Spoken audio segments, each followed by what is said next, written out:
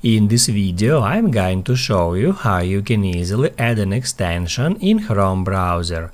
Be sure to watch the video to the very end so you don't make any mistakes, and of course do not forget to like this video and subscribe to my channel. Thanks guys! So let's get started, and first off open up your Chrome browser, and after that at the top right corner of the screen click at these three dots, then select More Tools and then click Add Extensions.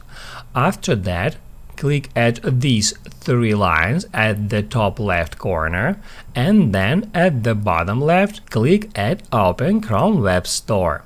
That will open up Chrome Web Store app, and that's where you can search for an extension. You can use search box to search for some specific extension. Also you can use categories to sort the extensions by their category. And then to install an extension, all you have to do is just open it up and then click at Add to Chrome. Just click on that button, then Add Extension.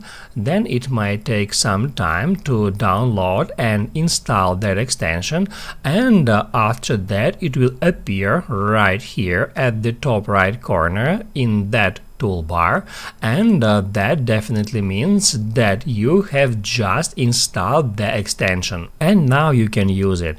If you want to pin an extension at the top, just hit at that extensions icon and then just pin an extension in that way.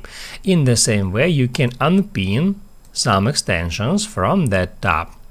If you want to remove an extension, you can easily do so. Just click at these three dots, then More Tools, then Extensions, and that will show you all your extensions. So right here you can activate or deactivate an extension by switching that button.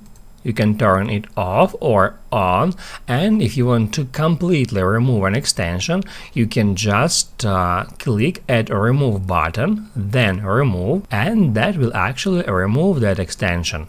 Now you can write down in the comments below if you have any questions about that tutorial. Hit the like button if you like that video, and see you in the next one.